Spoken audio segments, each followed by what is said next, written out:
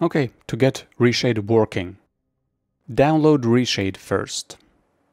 Just press download ReShade. 4.7 is my version. By the time you're watching this, there's probably a new version, but the method should be the same. You don't need anything else from the website. Now find where the game files are. For example, for Ravenfield, a Unity engine-based game, in Steam I go to Manage and Browse Local Files. I copy this path. Okay, I hope you know how to find files you downloaded. If not, go to your download folder, go to View, click Details, and then sort by date. And if it's not at the top, click sort by date again. And if it's not at the top, click sort by date again, and then scroll up. Anyways, here's ReShade setup. Let's double click it. And here you have to tell it, where is that game? So click here to select a game and manage its ReShade installation. Basically, you have to read a lot to understand how to use ReShade, but I understand that this is counterintuitive, so I'm here to explain it to you. Click the big button. Ignore this. Your computer might freeze though. Click Browse. In this new window, click at the top and paste the path of the game you found. Again, this path here, click it, Control-C, and then put it in here and press Enter.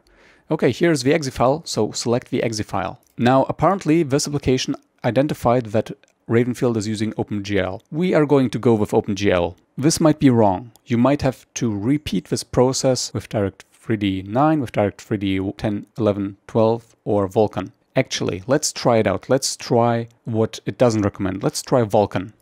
So I selected Vulkan. Okay, let's ignore everything that's here and press OK. Okay, now let's press OK. Okay, now let's press OK. Okay, now let's just close it. And now we're just going to start Ravenfield. At the top of the screen, there is no box that appears and tells you how to use ReShade. That means that this was not successful. So we're just going to go out of the game and we're going to run the ReShade setup again. So again, click here and again select the exe. And this time we're going to try Direct3D 9 and everything is the same. Okay, okay, done. Let's try it again. Again, at the top there is no box. I'm going to Alt F4 out of the game. This is just for showing you what happens when it doesn't work. And it's very likely that it doesn't work. So please have patience. We are just going to try Direct3D 10, 11, 12 again. Not again, but also. Click OK every time, just so you understand that it doesn't matter if you have to rerun the setup multiple times. It's not a problem. Don't worry about it. And we can close this and we can start Ravenfield, and again it will be OpenGL. Oh, look at that. ReShade 4.7 in my case. It is now installed and it tells us press home to start the tutorial. So we have to do that. You probably notice that the font is incredibly hard to read. This is the single biggest problem of ReShade, but that's how it is. What you can do is press Ctrl on your keyboard and scroll in, but not here. First press home or pause 1, press that key. Now this appears. Okay, now with Control and mouse wheel you can zoom in. Not ideal, but that's how it is. You can also resize this window by clicking and dragging it. Bit better. You cannot resize this, so you will have to actually click and drag to scroll here or use the mouse wheel. Now, don't press skip tutorial. Do not press skip tutorial. Press continue. Here, press the plus and call it my new style. Now, let's take a little break. Press home again and again. Okay, it works. So we can return to this again.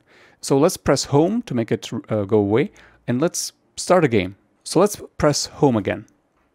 Let's continue. Here we can enable stuff now. I'm just going to make this a little smaller and move it to the right. No, to the right. Okay, we have to actually use these docks. And now, for example, let's enable LUT or technicolor. That makes a difference. How about maybe film grain? No?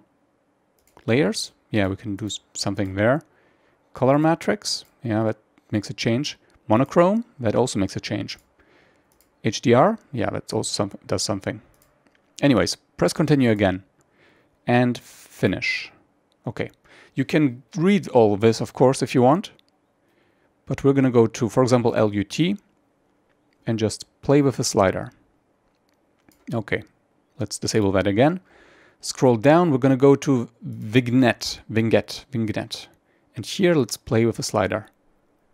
You can clearly see the effect here, right? So already stuff is working.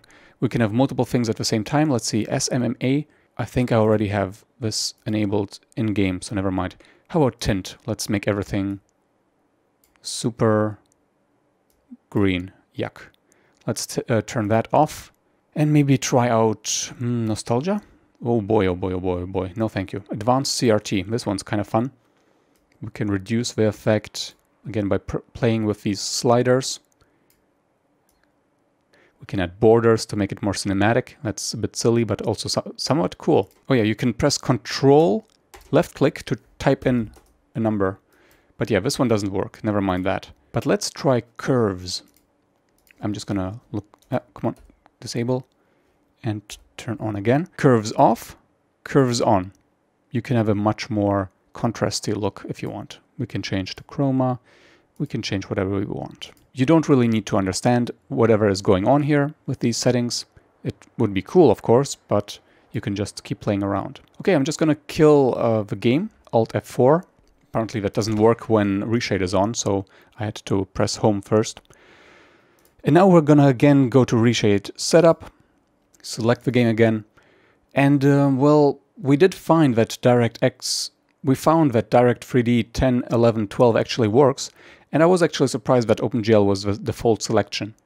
So maybe OpenGL wouldn't even work, but if we now add OpenGL, that actually wouldn't change anything because the Direct3D 10, 11, 12 installation is already there. To test it, let's delete ReShade. We can just use the date modified sort to ensure what we need to delete. So these files were not here before, they were added just now, so let's delete all these.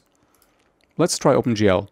Let's again go with OK, OK, OK, close, and start. Hey, this one works too.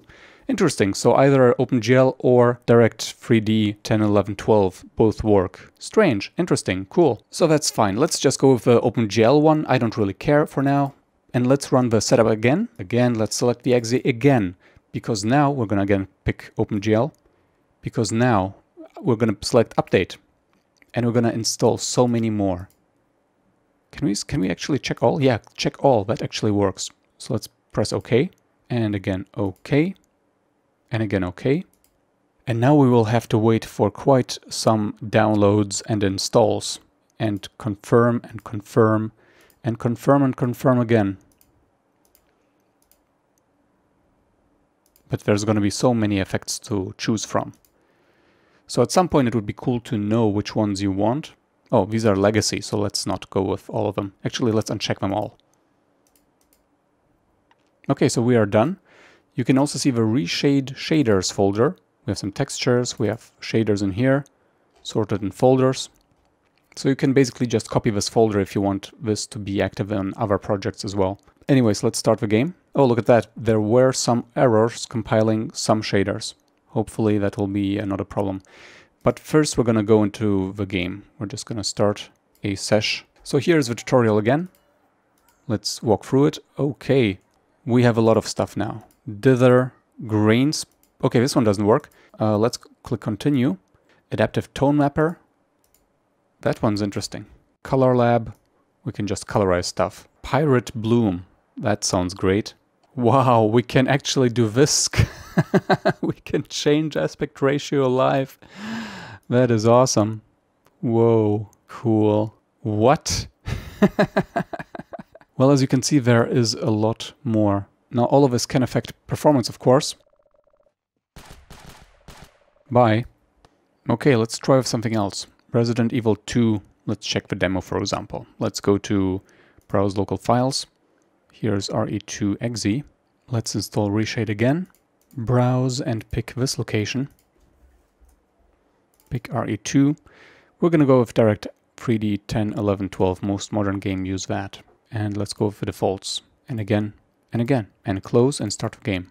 And here we have it. Press home. Okay, I guess we have to wait for it to load. Home? Yeah, here we go. Okay, so here we are in the game. Let's go and, yeah, skip the tutorial. And now we can play around. Curves, ASCII. Yeah, let's try that.